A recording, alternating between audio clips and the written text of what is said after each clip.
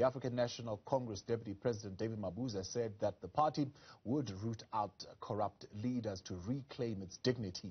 Speaking yesterday in Polokwane ahead of the ANC's January 8th statement commemoration, the governing party's deputy president said the party itself is not corrupt, but rather that there were individuals within the party who were. And for a reaction on this, I'm now joined by Levi Ndo, political analyst. Levi, good to have you with us. I mean, one would say factional battles within the ANC are alive and well. In fact, are raging would be the word to use at this particular point, even as they gear up to celebrate this 110 years, a milestone.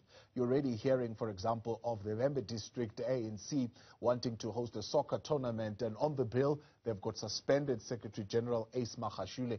If the events of yesterday are anything to go by, there's seemingly some security risk around the president, who had to be whisked away from the ANC Women's League event where he was supposed to address the Lilian Ngoyi Memorial Lecture. Is the ANC truly capable of renewal and transformation? Good afternoon, Tabo. Good afternoon to the viewers at home. Yes, I think there is a way for the ANC to be able to come out of this situation. But I think it actually depends on the ANC itself to be able to come out of the situation. Why do I say so?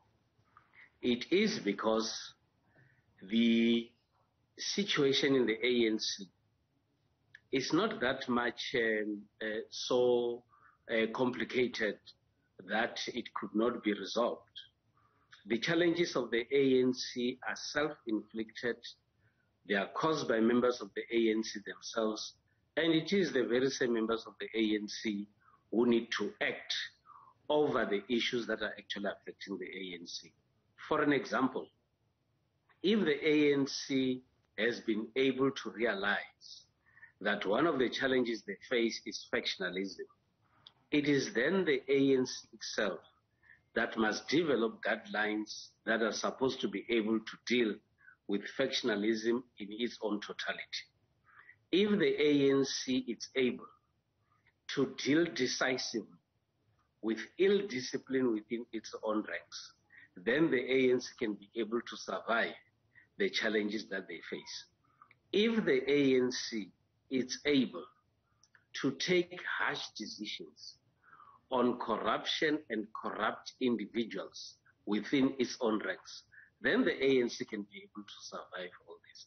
The unfortunate part is that you have the ANC that is lenient on ill discipline, you have the ANC that is lenient on corruption and corrupt individuals, you have the ANC that is not able to deal decisively with those that are seen to be active participants in factional activities within the party. So if nothing is taken against all these three elements that I've actually mentioned, then the ANC is heading towards its own death. Yeah. I mean, is there a political will within the party to do that? You have one of the top 6 members, in fact, the chairperson of the party. I don't know if you've seen this clip, but it's in the public space, in public domain. He's addressing some sort of gathering following the release of this report. He says, let us not use the state capture report basically to annihilate each other. You know, let's use the state capture report to rebuild the organization. Don't just arrest everybody. And you listen to that, he's saying it willy-nilly as if to say, well, let's protect each other within the party. Don't use this report to now go after one another and arrest one another. And you ask the question, is there political will then in the party to deal with those who are in corrupt, who are found to have been involved in corrupt behavior? Well, I think the ANC leadership has been given a mandate by the delegates at the Nasrec conference. And firstly, the conference in Nasrec made a bold statement that they will continue or they will support the activities of the Commission on State Capture. Number 2, the ANC has taken a clear resolution on matter that relates to corruption and corrupt individuals. It then requires those that are given the responsibility to lead the ANC to act harshly on those that are involved in corrupt activities. It also has to go further.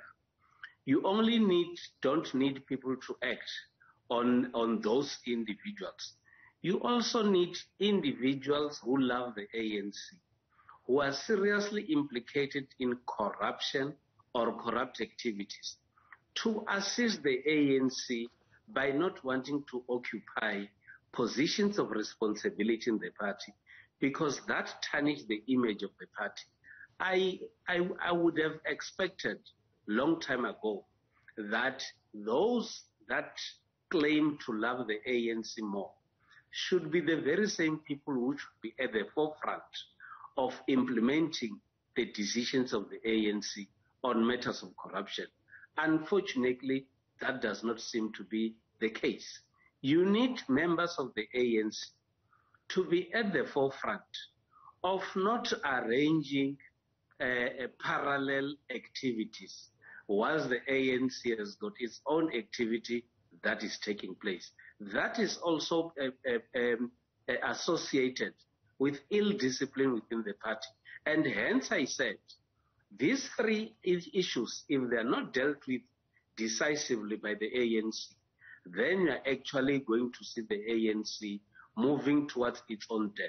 What the ANC is trying to avoid is not to be harsh on individuals, assuming that certain individuals are going to change. And unfortunately, that is not the case.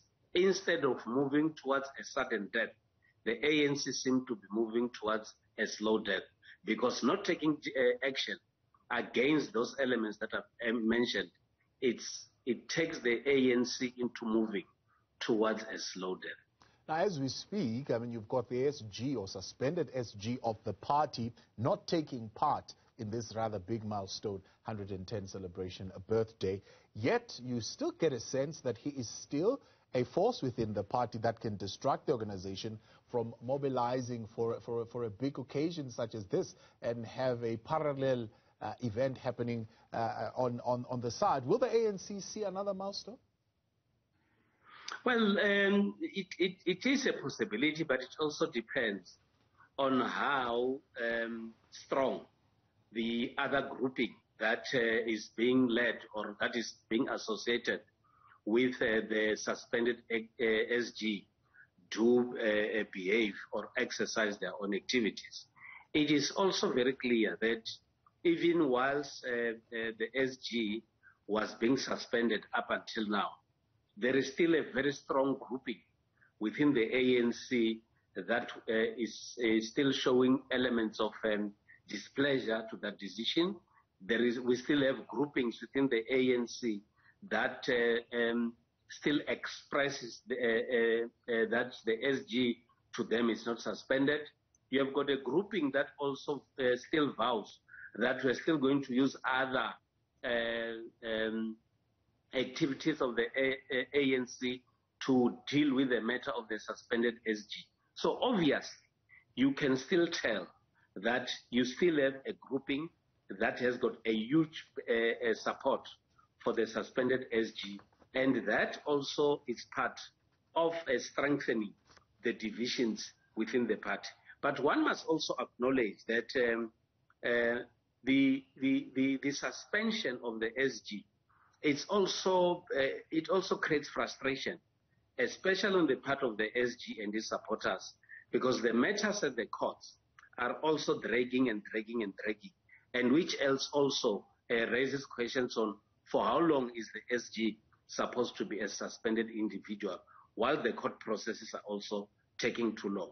But it also requires the leadership of the ANC to develop guidelines on how best can they deal with suspended members on serious accounts like one associated with Magashule, and the legal processes that seem to take longer than expected. Yeah. It is the year of their elective conference where a lot of contestation is expected to also happen during this particular year. I mean, if we look at the handling of the January 8th celebration, what are we to expect going into that elective conference and the events that normally come with an elective conference of the ANC? The ANC calendar for 2022 is going to be very, very busy. Remember, the ANC still has to go to a number of regional conferences. Provinces must go to their provincial conferences. You have got the National General Council, Policy Conference, and then the Elective Conference. And all these things are supposed to happen in a period of 12 months. And of course, in this period, those that are given responsibilities in the party have to deal with matters of policy. They have to deal with matters of reviewing the performance of the ANC in and outside government, and also the election of party leadership. It will mean that there's going to be a lot of realignment in terms of policy positions within the ANC. There's going to be realignment of different factions or groupings within the ANC as they move towards the elective conference. At the same time, there are certain groupings within the party that have started pronouncing themselves in relation to national leadership. Other regions in Vembe and regions in Sekhukhune, they've started making such expressions. Even though the debate on leadership has not been opened in the ANC, this is something that is not easy to prevent, because members of the ANC are aware that 2022, they must go for an elective conference. The leagues, your ANC Women's League, the Youth League, and the MKV, they still also have to realign and also go to conference being organized. So it's going to be a very, very busy year for the ANC. But what I think the ANC has to do as well is that members of the ANC that are deployed in government should not abandon their responsibilities of government, because ordinary citizens